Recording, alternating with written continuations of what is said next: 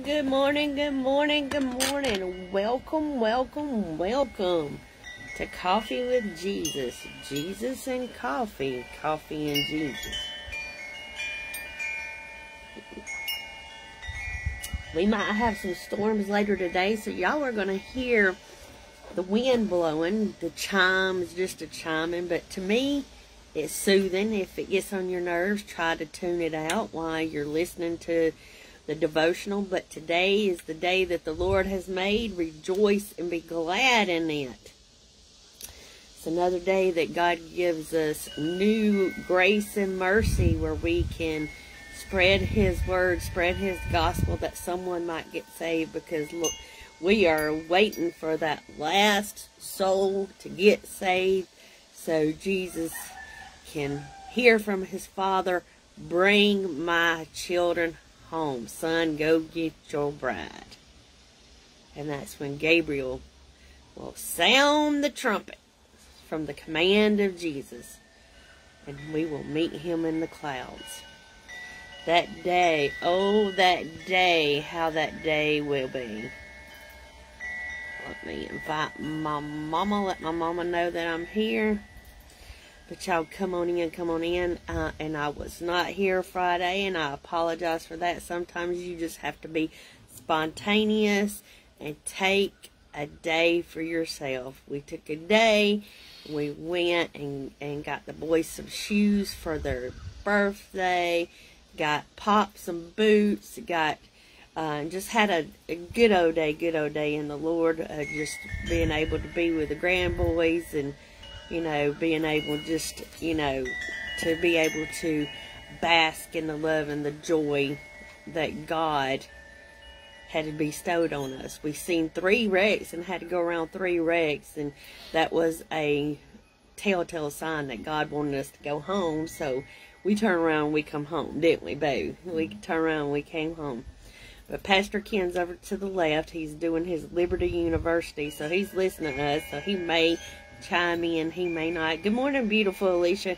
He may or may not, but like I said, thank you for, you know, coming back Monday, as we did not have a devotional on Friday, but we have enough archived that you could have went back for something 3 months ago, 6 months ago, 9 months ago, a year, and watched. But we are in the process. We have tomatoes laid out, and we are going to process those today.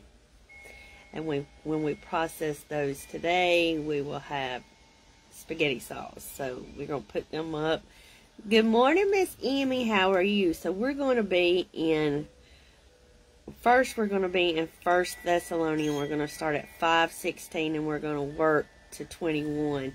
And we're going to be talking about quenching the spirit. Good morning, Pam. How are you? We're going to be talking about quenching the spirit. What does the word quench mean? It means to put out. And the best way that I can describe it is if you have a fire and it gets out of control, or you don't want it burning anymore, you go and take something, dirt, water, salt, and snuff it out. You quench that fire. You stop it. Well, people tend to do that to the Holy Spirit all the time, quenching the Spirit. God can be working in a church, and all of a sudden, Satan gets in there. There's dissension in the church, and the next thing you know, they're arguing over the color of the new carpet, what the air conditioner set on. This one's complaining about this one got that job. This one is serving where this one wanted to go. This one's not. You know, there's all sorts of dissension that can start in the church, and that's quenching the Holy Spirit right there, because you're not allowing the Holy Spirit to work in the church. But how about you're having a Spirit-filled Sunday, and then all of a sudden, Satan whispers something in your ear. And when he whispers in your ear, he says something to the fact, look at her. Look at them. They just don't need to be here. We start being judgmental. Good morning, Linda. Good morning, Barry. We just start being to where we're judgmental, and the next thing you know, that righteous indignation, that fleshly judgmental part on us, we're sitting there judging them for the way that they're carrying themselves, what kind of Bible they're reading. Good morning, Brittany. And everything that is going on with them, is we're going to resent them for it. And then that is in itself is quenching the Spirit. And we don't allow the Spirit to work, because we should come to church each and every time we come to church expecting the Holy Spirit to be there, and the pulling and the indwelling of the Holy Spirit. We expect the Father, the Son, and the Holy Spirit to be there in that church. We expect to be worshipers and worship the one true God that is to be worshipped. God the Father, God the Son, and God the Holy Spirit. That Trinity that we have. But let me ask you something. Have you quenched the Spirit? Has the Spirit been there in your church? Or maybe you were in the grocery store and someone asked you about God, and you just all of a sudden have that judgment. Well, you should know this. You're saved. Well, how about if they're not? How about that we treat everyone in that millisecond to witness to them like they've never heard about Christ before? And we answer their question with humbleness. We answer their question with love. We answer their question without quenching the Spirit. Because it could be somebody that's with them is the reason they're asking that question, and they didn't know how to answer it. So they asked or posed the question to the lost person that was with them. Because no true friend is going to let another friend not hear about Jesus before they die. You're going to hear about Jesus. You're going to see about Jesus. You're not going to quench the Spirit.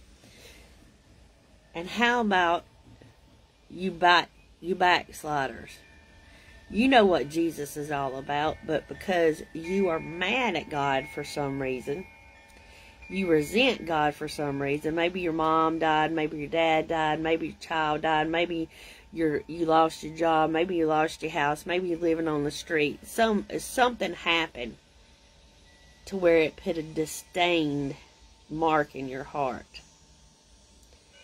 So anytime the Spirit tries to move, you're going to quench that Spirit. You're going to put that fire out. Because you don't want to feel the drawing back of the Holy Spirit. You know the Lord will give you over to a debased mind at that point if you go and build up so much unrighteousness that He's just going to give more than beautiful, Mama. He's going to give you over to your sins. Let's look in 1 Thessalonians 5, and we're going to start at 16, and we're going to go through 22. We're going to get some back story on quenching the Holy Spirit. So let's start right there in 5:16, and let's read with them. It says, "Rejoice always, pray without ceasing. In everything give thanks, for this is the will of God in Jesus Christ for you." So if you stop praying, you're quenching the Holy Spirit, because the Holy Spirit has something for you, has that spiritual gift. You could be that prayer warrior that 1 Timothy 2:1-7 talks about.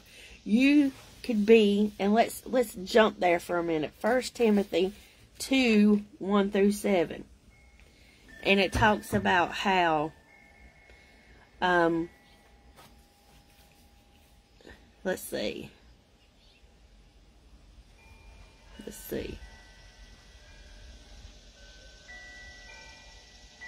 For therefore I exhort, first of all the supplications, prayer, and intercessories, and giving thanks to be made for all men, for kings and all who are in authority, that we may lead a quiet and peaceable life in all goodness and reverence. For this is good and acceptable in the sight of God, our Savior, who desires all men to be saved and come to the knowledge of truth. For there is one God and one mediator between God and man, the man Jesus Christ, who gave himself as ransom for all, to be testified in due time, for which I appointed a preacher and an apostle. I am speaking the truth in Christ and not lying, a teacher of the Gentile in faith and truth. He's telling you that the Spirit is there to be praying for the ones in charge, praying for the ones that are in authority. You know, you've got people in our government right now that when we get our self bent backwards and we say we don't like them, this, that, and the other, we are going against what 1 Timothy 1-7 says. We are quenching the Spirit, because we should be praying for Biden. We should be praying for Kamala Harris. We should be praying for Nancy Pelosi. And it's not for them to prosper, it's for their salvation. We should not be quenching the Holy Spirit when it comes to them. We should be praying that they get saved. Because through salvation, God can do anything. They repent, if they hit their knees, repent of their sins, they are forgiven like you and I. So we can't quench the Holy Spirit in that aspect. Because if we go ahead and read on to 1 Thessalonians 5:19-22, do not quench the Spirit. Do not despise the prophecy. Test all things. Hold fast to what is good. Abstain from every form of evil. And that is a form of evil when we quench the Holy Spirit. When we get so puffed up like a puffer fish that we say, I'm not going to pray for them. They going to bust hell's gate wide open. Well, even though you may think that, even though it may be said about those people, you as a prayer warrior, you as to be there to be praying without ceasing, what are you looking at? I'm waiting for you to finish your thought, because I got something I want to say. You, my brothers and sisters of Christ, need to be praying for everybody that's not saved, whether we like them or we don't like them, because we love them. We should love them as Christians to sinners, because Jesus came and he ate with the sinners. We should be in a relationship, a praying relationship with sinners, as pray for the people that drive by your home. Pray for your people that are your work. Pray for the people in the grocery store. Pray for your government. Pray without ceasing. Yes, Pastor Ken. All right, so something that is probably going to steam some people's shorts by me saying this, but when you go through don't put it on me. When you go through a period of being critical to everybody, and you say that term, and I know I have said it, I'm guilty of it. I've asked for forgiveness of it, of telling people that somebody's going to bust hell's gates wide open. I have a question. Why would you want anybody to go to hell? Literally, do you really hate somebody so much that you would want to condemn them to a devil's hell? Even Hitler, did you want, even the atrocities that he did? Think about him as a human being, not as what he did, but as a human being. And then do you want to see him be in a devil's hell? I'm, as a Christian, not from a pastor standpoint, but as a Christian, saying, I don't want anybody to go to hell. I want everybody to be in heaven where I'm going to be. I don't want to see anybody go to hell, so why would I be condemning them with saying they're going to bust hell's gates wide open? And on top of that, why would you want to bust the gates wide open? Then it's going to let everybody out. Right? So that's my 2 cents on it. But we need to remember that hell was made for Satan and his demons, not for us. It was not made for us. We are trespassers there. You need to have love for your brothers and sisters out there, whether they're saved or whether they're not saved, whether they're born again, whether they're not born again, whether you consider them saints or sinners.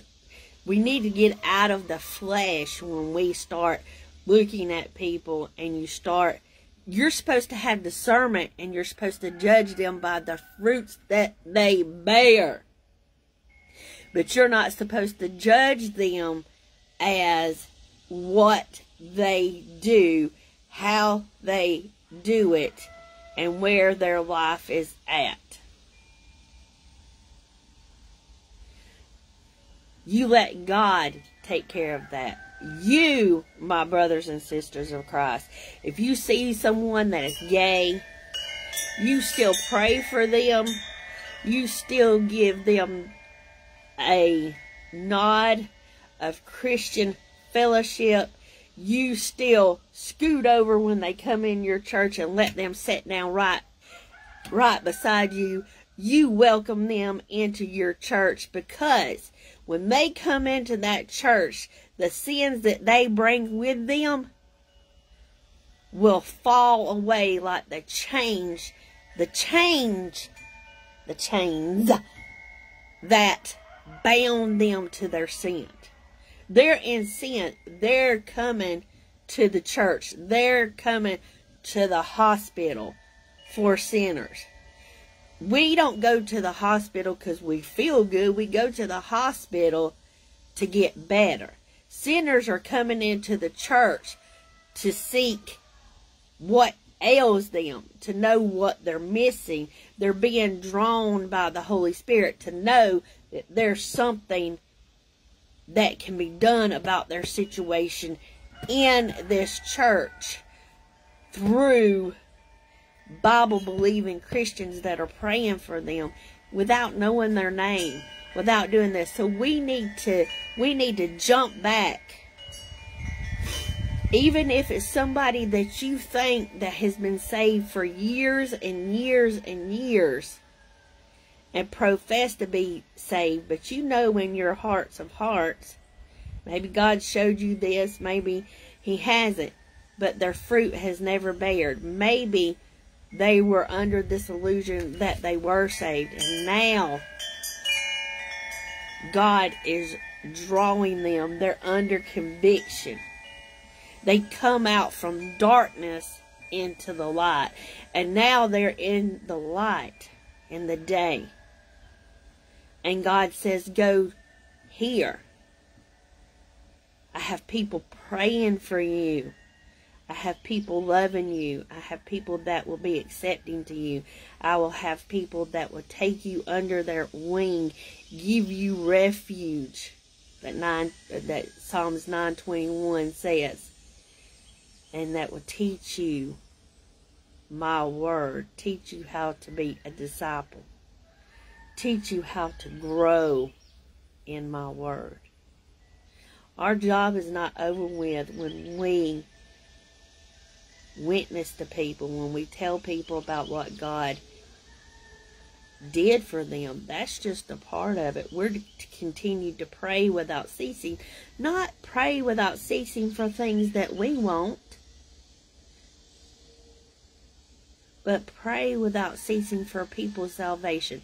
And I know we're praying for people with their health. We're praying for people to extend their life. I know we're praying for people that have lost loved ones. We pray for all sorts of things. But the first thing that needs to be on that top list is salvation for all who have been under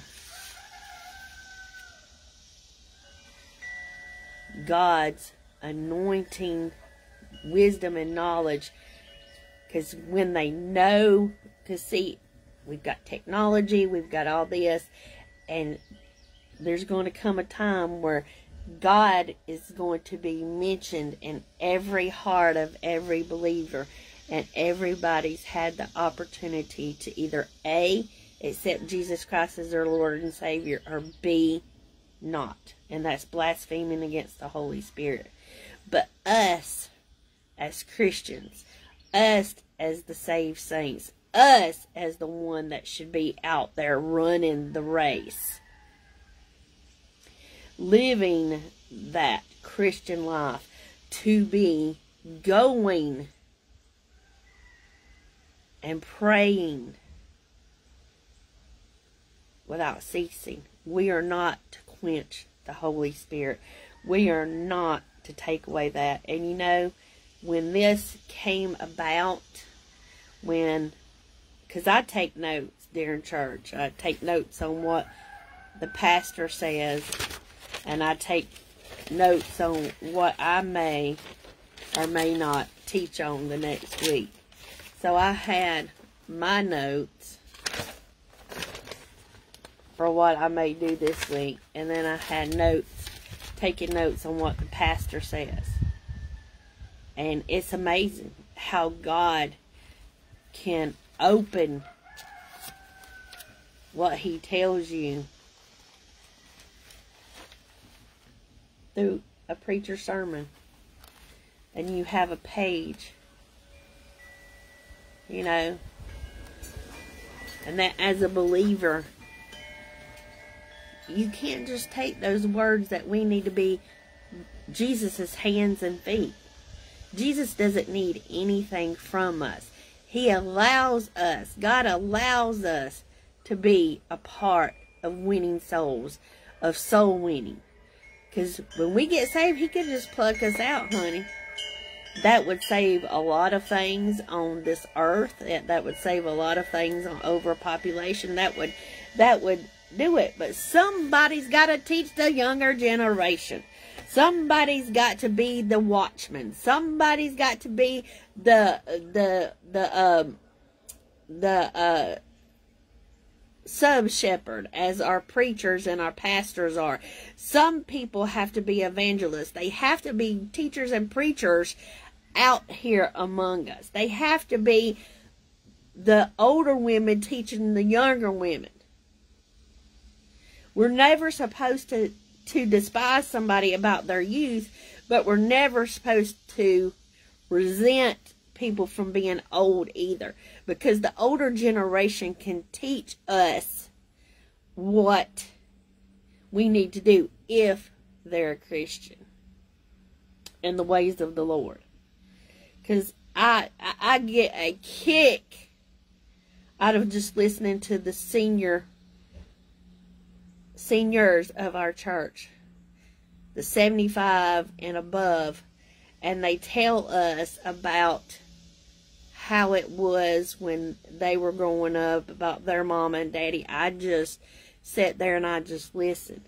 And me and my girls get to talk, and then the next thing you know, I have forgotten one of my grandmother's sister's names. So I have to text my mama and ask my mama, what are all of Granny Betty's sister and brothers' names?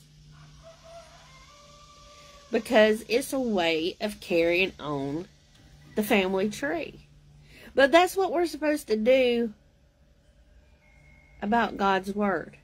We're supposed to teach our children to be open to pray for sinners. Not to look at them like they have a third eyeball. I know some of this pink hair and these nose rings and these things out there make you turn your head and everything. But don't judge that. Judge the heart. And you can't judge that heart in 1 minute. You got to get to know somebody. And how do you get to know them? By praying for them. We made a promise by signing a piece of paper that we would pray in our daily prayers, that we would pray for the people that drive back and forth in front of our church. So we can let our population know that there's somebody that's praying for them, no matter what. There's somebody that's praying for them. We are awesome prayer warriors. I feel it when I asked for y'all's prayers. I feel it. I feel it. I feel those prayers. But we need to pray harder. We need to pray longer. We need to pray louder. We need to pray 24/7, 365 for the lost. For the ones in our government that are lost. For the family members that I told you that came to mind. Because even though I know their actions may cause them to bust hell's gates wide open, it doesn't mean that I get a free pass and don't need to pray for them. I don't need to quench the Holy Spirit by having that mind because of the atmosphere or the environment that they live in, because God can change that. So we need to be praying. We need to be loving on our lost loved ones. Not to where it's like we're hitting them over the head with the Bible. It means that we pray. We pray. We pray. It may take us 25, 30 years worth of prayers. It may never come to fruition. But those prayers, those tears, those conversations that we have with our Lord about them, once we're gone like that vapor, those prayers still contend to be in the atmosphere, to still be in the prayer realm, to still have the opportunity to be answered. Are you quenching the Holy Spirit today, ladies?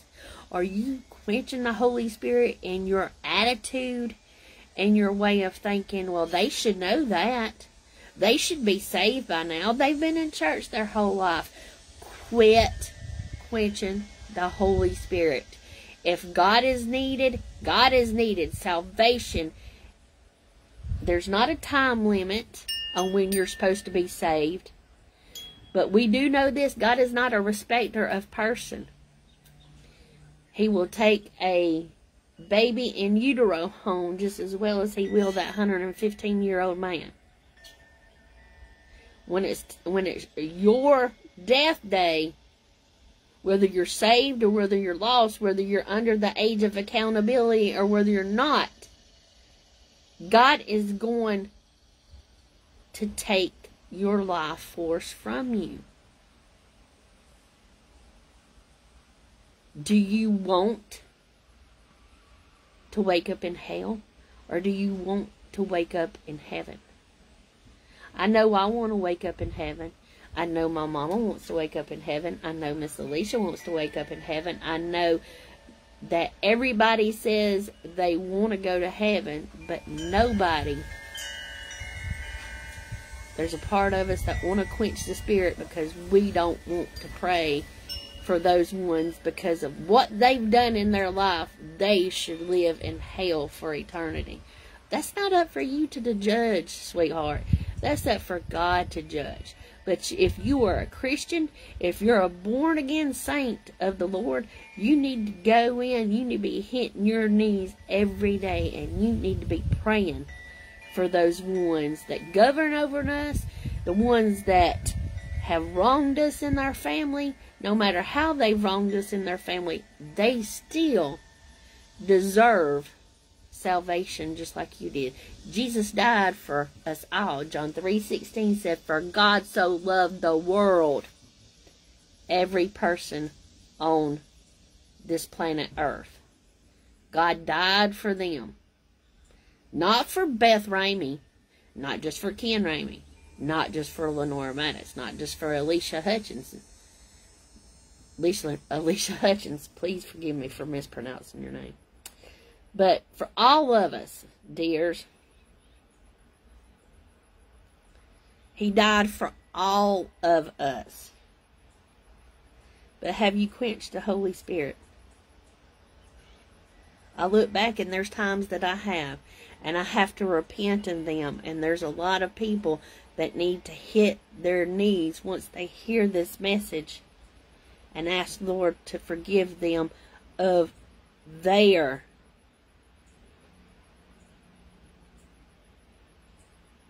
sin of quenching the Holy Spirit.